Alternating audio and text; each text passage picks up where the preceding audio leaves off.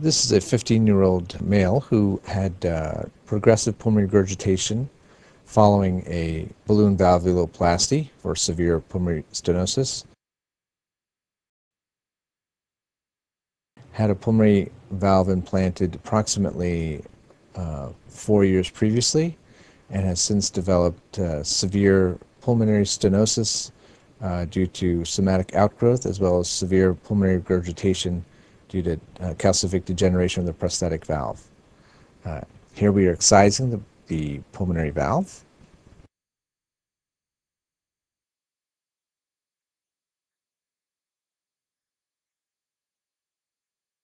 And now we are implanting a new, larger pulmonary valve. The posterior part of the sewing ring is being sewn to the ventricular outflow tract.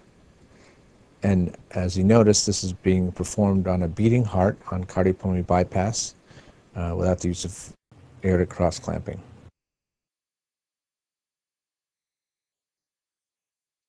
This is to fashion the patch made out of bovine pericardium.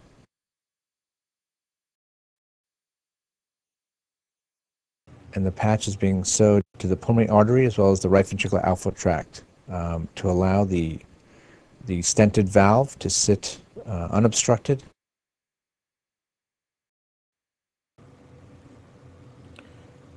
At this point, we are completing the patch augmentation of the pulmonary artery.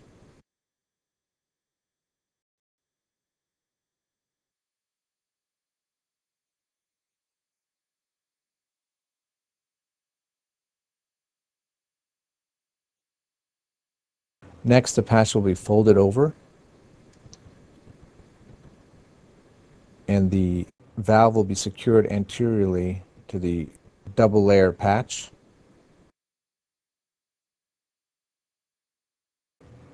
Once that is completed, the patch is then folded over and used to augment the right ventricular outflow tract.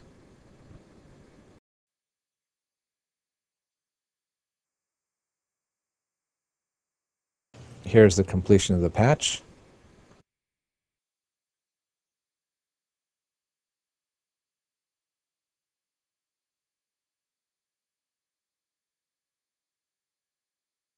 At this point, the patch has been completed and the patient is being weaned from cardiopulmonary bypass.